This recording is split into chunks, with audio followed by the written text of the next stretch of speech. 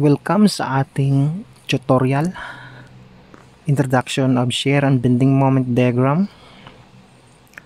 So shear is defined as the algebraic summation of the external forces to the left or to the right of a section that are perpendicular to the axis of the beam. So bending moment is the sum of the moments of all of the external forces to the left or to the right of a particular section, the moments being taken about an axis through the centroid of the cross section. The relationship between load, shear, and bending moment in a beam can be expressed in the following two propositions. Now, to derive these relations, consider the beam AB subjected to any loadings. Now we can introduce the small segment at a distance x and having a length of dx. Now we can isolate the small segment. So this segment is subjected to shear forces and bending moment. So we have upward V, then clockwise M at the left face of the segment. Then we have downward V plus dV, then counterclockwise M plus dM at the right face of the segment. So we have the resultant of intensity W times dx. So take note, both the shear force and moment acting on the right face must be increased by a small amount or finite amount in order to keep the segment in equilibrium. So ito yung dV at saka yung dm. So summation of forces along y is equal to 0. So considering upward is positive, so V minus V plus dV minus W dx is equal to 0. So V minus V minus dV minus W dx is equal to 0. So V cancelled out. Then we have dV over dx is equal to the negative W. So this is the first proposition, states that the rate of decrease of shear with respect to x on any section at a distance x from the left end of the beam is equal to the intensity of load at the section.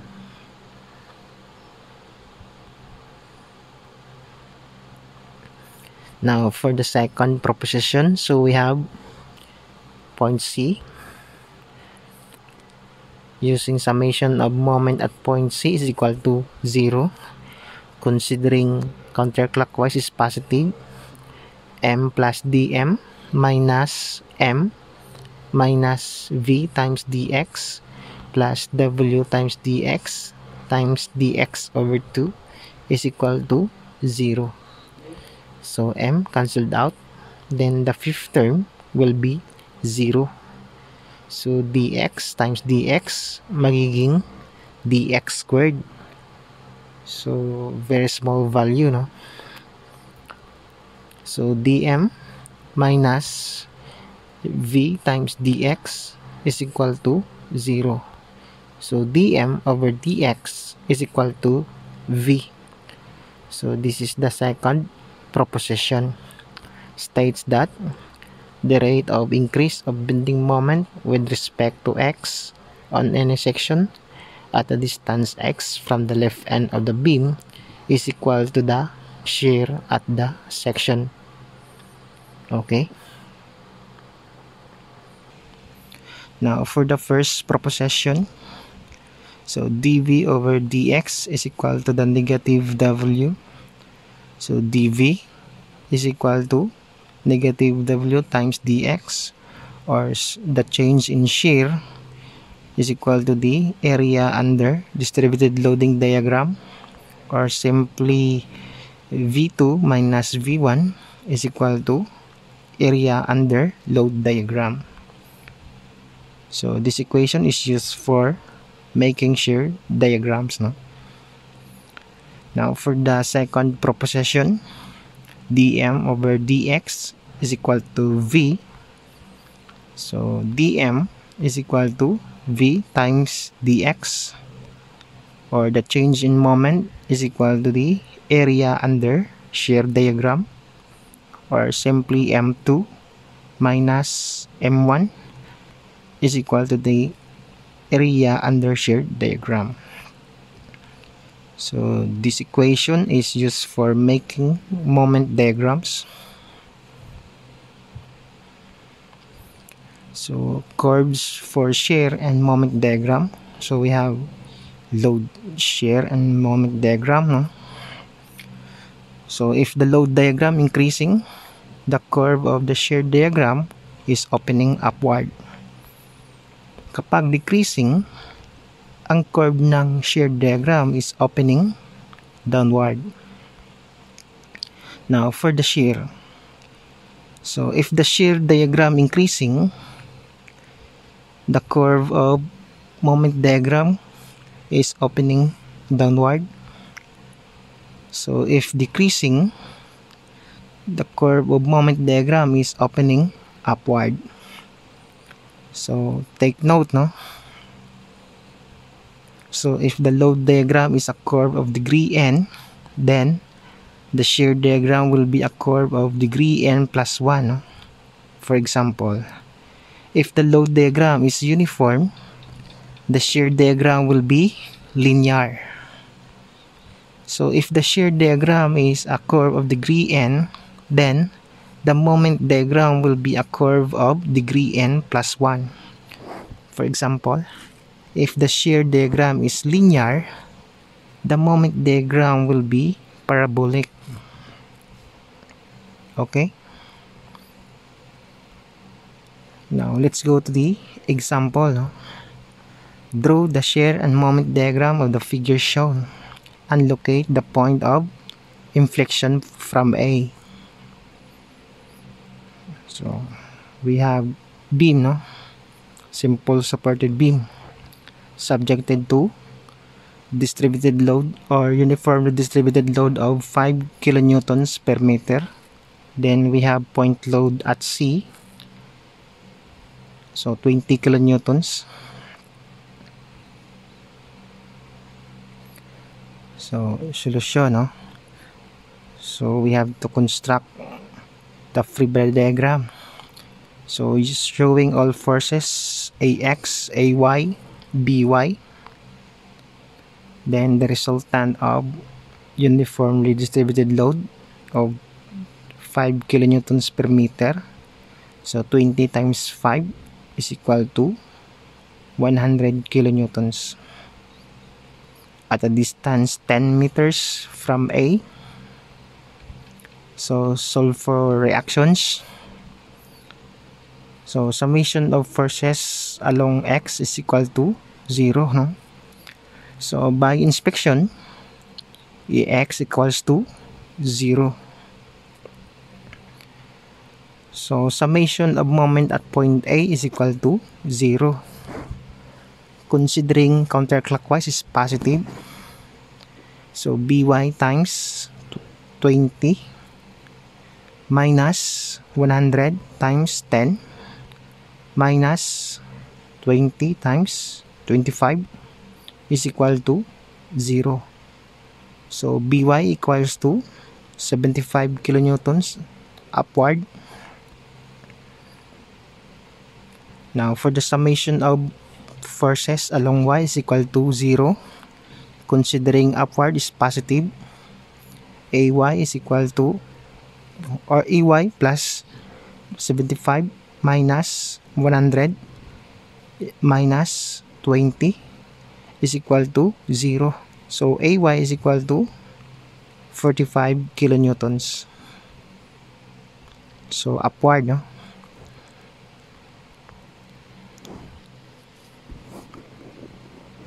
Now for the shear diagram, so initially at point A we have 45 kilonewtons.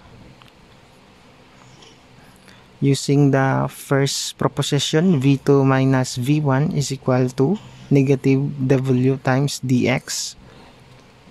Now, considering segment AB, so we have VB minus VA is equal to the area of segment AB under load diagram. So we have VB minus 45 is equal to negative 5 times 20. So, area ng load diagram, no? So, VB is equal to 55 or negative 55 kilonewtons, no? So, we have negative 55 kilonewtons. So, since the load is uniform, the shear diagram will be linear, no? Then we have the reaction, 75 kilonewtons. So 75 kilonewtons minus 55 is equal to 20. Then along BC, so wala tayong load. So 20 pa rin, no? Then we have the horizontal, no? Then at point C, we have 20 kilonewtons downward. So 20 minus 20 is equal to 0. So ito yung shear diagram, no? So we have point of zero shear, no? At point O, at a distance x from point A, no? So solve for x. So considering the segment AO, no? So VO minus VA is equal to the area of AO under load diagram. So since VO is equal to 0, so negative 45 is equal to 5 times x. So area ng load at along segment AO, no? So x is equal to 9 meters. So if the x is equal to 9 meters, ang OB natin is 11 meters. Now for the moment diagram,